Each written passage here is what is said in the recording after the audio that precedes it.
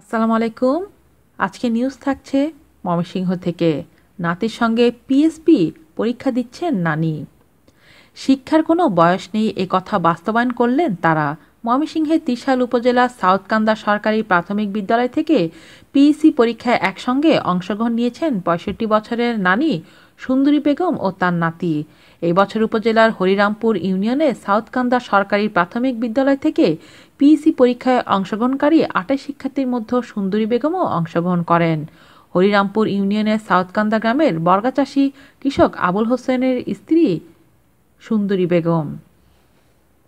এ দম্পতির ৪ ছেলে ও ১ মেয়ের মধ্যে একজন সৌদি প্রবাসী, ২ জন ভ্যান চালক। শুধু ছোট ছেলে সাইদুল ইসলামকে কষ্ট করে এইচএসসি পাস করিয়েছেন।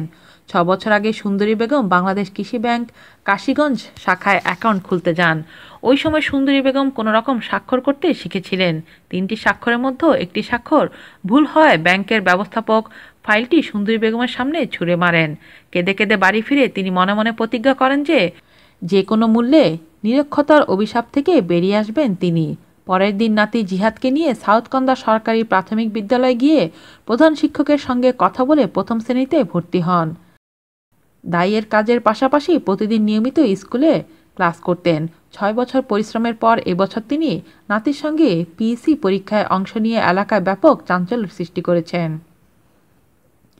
গতকাল সোমবার বাংলা পরীক্ষা চলাকালে দুপুর ১২টার দিকে চাউলাদি সরকারি প্রাথমিক বিদ্যালয় পরীক্ষা কেন্দ্রে গিয়ে দেখা যায় ওই কেন্দ্রে ৩৭০ জন পরীক্ষার্থীর মধ্যে ৬৫ বছর বয়সী সুন্দরী বেগমও মনোযোগ সহকারে লেখায় ব্যস্ত রয়েছেন।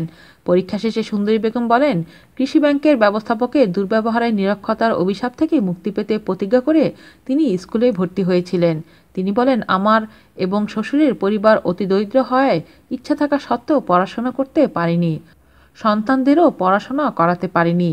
৬ বছরের সব ক্লাস পরীক্ষায় নাতির বয়সী সব শিক্ষার্থী শিক্ষকের ব্যাপক উৎসাহ ও সহযোগিতা পেয়ে আজ আমি শিক্ষায় আত্মবিশ্বাসী হয়ে উঠেছি। আজ এ পর্যন্তই। আল্লাহ হাফেজ।